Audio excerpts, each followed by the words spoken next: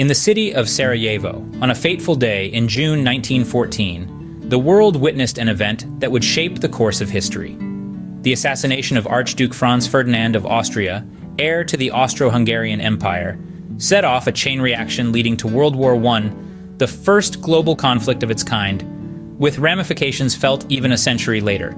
Fast forward to our present day, May 2024, in Handlova, Slovakia. We find ourselves faced with an eerily similar situation. On this day, Slovakia's Prime Minister, Robert Fico, fell victim to an attempted assassination. A populist leader, Fico has been at the helm of Slovakia for about 10 years, steering the nation with a pro-Russian and anti-American stance, tinged with corruption allegations. The shooting of Fico, much like that of Archduke Ferdinand, has sent shockwaves through the political landscape, sparking condemnation from Slovak and European leaders alike.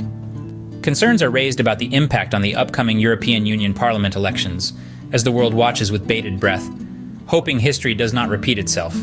These two events, separated by a century, bear striking similarities.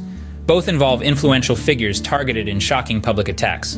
Both have potential to influence political landscapes, and both have the power to incite fear and uncertainty on an international scale.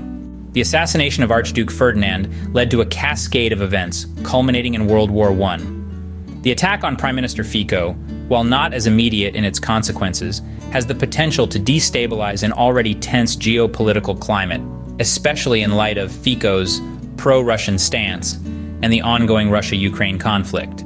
However, it's crucial to remember that history isn't predestined to repeat itself.